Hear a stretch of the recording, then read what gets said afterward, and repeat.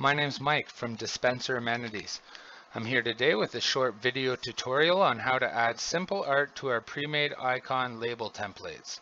You can see in front of you an example of our iQon dispenser in satin silver chrome finish. It's a proprietary design, the first of its kind, to offer a waterproof chamber on the front of the unit which allows you to easily print and swap out custom artwork into the front of the unit to display hotel branding, liquid contents, or anything else you'd like to show. To begin selecting your design, you're going to want to visit our website here at www.dispenser-amenities.com. Once you're there, you can navigate to the iQon tab by hovering over products and then selecting iQon. Click on the tab and that brings you to the page. You can there see all the different size options the iQon's featured in, as well as the different finishes available. Today we're talking about customization, so you're going to want to click on the customization tab. You'll know you're there when you see the video of yours truly explaining how to insert the labels once you've printed them. But the printing artwork, you're going to want to scroll a little bit down further so you can see all of our pre-made designs. If you're looking to build something from scratch, you're going to want to call Heather. She's our customization specialist who will walk you through the complete process.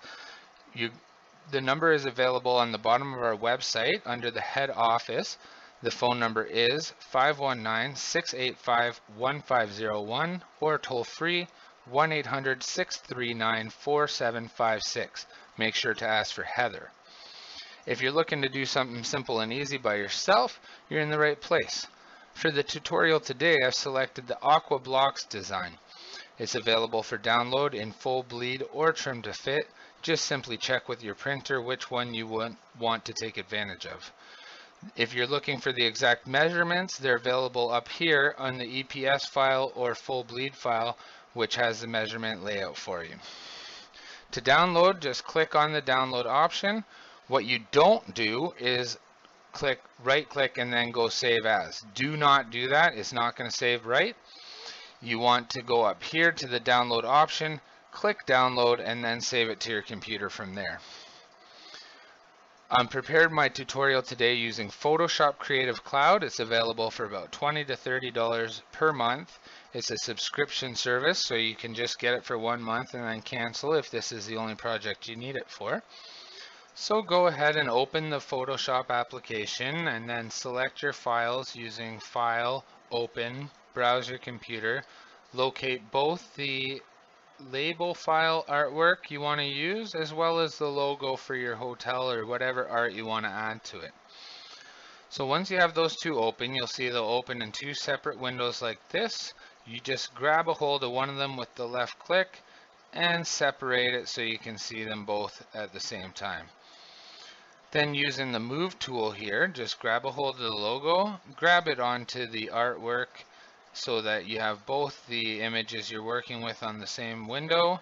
Then you can go ahead, close the logo. You're not going to need that anymore.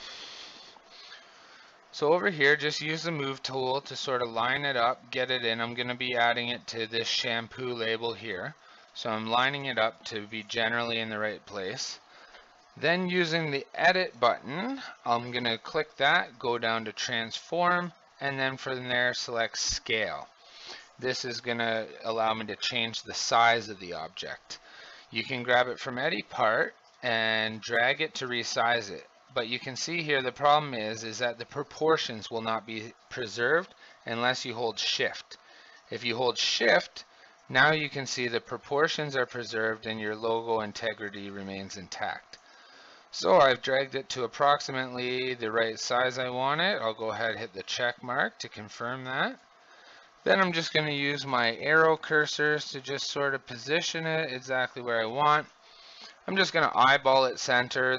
Those of you who are super picky, you can play around with the ruler up here, set some guides, and get it exactly if you want. But for me, I know that I'm going to be able to eyeball it within about 1 pixel or probably even dead on. So I'm just going to use these guidelines here. These guidelines are to keep the art contained within them. You do not want to put any artwork outside of the guidelines or it's not going to print right. So I've got this centered here in what looks to me to be the exact right position. So I'm happy with the way that looks. If you want to play around with different layer styles, you can go and add effects to it. Just different things you can do. For example, bevel and emboss. You know, you can play around with the way it looks. Different sort of effects on it if you wanted. I'm pretty happy with the way it looks, so I'm not going to worry about the effects. You can see them right here. This is the Layers tab, available up here in the window or on the side. Layers, you can just hit F7.